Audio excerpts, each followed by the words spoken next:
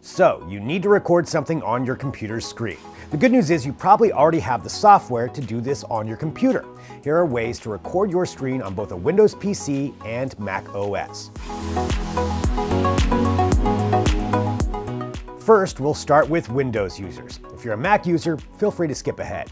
For Windows, if you'd rather not download any additional software, you'll want to use a built-in tool for gamers called GameBar.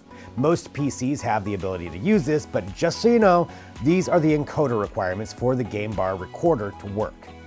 Okay, here we go. Step 1. Click the Start button followed by the gear icon located on the Start menu. This opens the Settings app. Step 2. Select Gaming. Step 3.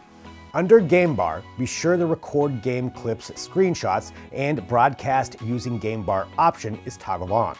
Step 4. Type the default keyboard shortcut to open the GameBar, Win+G. You may or may not see a prompt asking if the highlighted application on your screen is a game. If you do, lie and select Yes.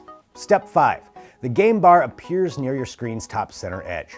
It provides buttons to access multiple overlays, including sound, performance, and capture. The GameBar's capture overlay should appear by default. If not, click the webcam icon on the GameBar.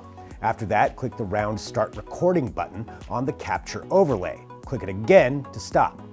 Alternatively, you can type the Win+Alt+R key combination to start and stop recording with GameBar enabled. All video captures save to the Videos/Captures folder as an MP4 file. Alright, now for the Mac users. Included with the Mac OS Mojave is a native feature that allows you to record your screen and take screenshots. Here's how. Step 1. Press Command+Shift+5 to bring up the screenshot toolbar. Step 2. The toolbar appears on your screen. You'll see 2 sets of buttons, 3 on the left to capture a screenshot and 2 in the middle for recording the screen. You'll also see Option and Capture or Record buttons. Click the Record Entire Screen or Record Selected Portion button, followed by the Record button. It replaces Capture if the tool was originally in screenshot mode, located on the right. Step 3, when you're done, click the Stop Screen Recording button or the little Record button located on the menu bar. Your video saves to the desktop by default. There are several other options to record your screen, as well as third-party software you can download. If you'd like to learn more, head on over to digitaltrends.com, and don't forget to like this video and subscribe to our channel.